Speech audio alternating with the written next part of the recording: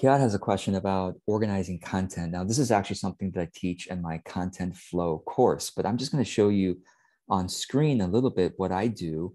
And if you're interested, you could take the full course on it or just borrow some of my ideas here. Basically, and you don't have to use every column, just like you could see what I do. I don't really use every column, but I put it in a spreadsheet, including some cussing, and the title of the blog post.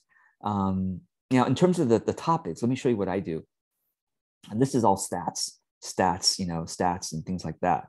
But in terms of the organizing by topics, here's what I do for that. Okay, so I basically put each topic as a separate column, and I name that column. And then I do fancy color coding so that, conditional formatting. If the cell is not empty, then it shows up as that color.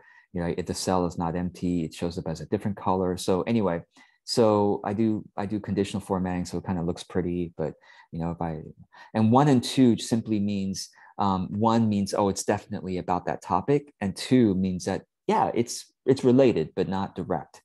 So think about how you might organize your columns, your topics, and then do it that way. And the nice thing about doing it in the spreadsheet is that if I say, oh, I'm going to write a book about joyful productivity, I can simply sort the whole column by A to Z.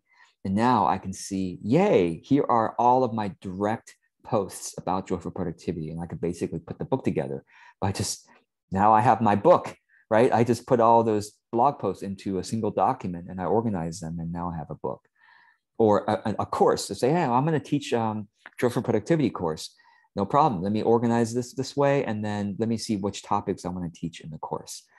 So I hope this is helpful. And if you're for the full spreadsheet and template and how to use it, well, you can just go to my content flow course, georgekao.com/content. Or again, you could just basically do something like this yourself using columns and topics. So hope this helps. All right, so Kiara says, should I connect the topics to the deliverables? Well, Kiara, you're asking that because I love talking about organizing by deliverables, organizing our content, our information by deliverables. In this case, I am, because each of these topics is either a book of mine. I have a book on content marketing. I have a book on joyful productivity. I don't have a book on optimizing offerings, but I have a course about it. I have a book on authentic selling. I have a course on healthy money. I have a book on authentic business. So yes, all of these you can see up here are actually deliverables. Yeah. So does that make sense? Any other follow-up question? And if you want to do it even more simply, and I talk about this in the course too, I mean, you could literally put together a document.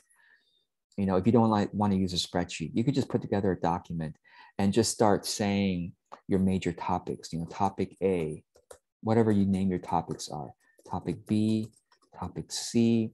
You start a document and make it headings. I'm using keyboard shortcuts to make headings here. And then you could just, over time, you could say simple content tracking, right? And over time, as you write a blog post or make a video, make it a habit to come back to this document of yours and say, oh yes, that topic was under that blog post was under topic A, or no, that blog post was under topic B or something. So that's a simple way of tracking it.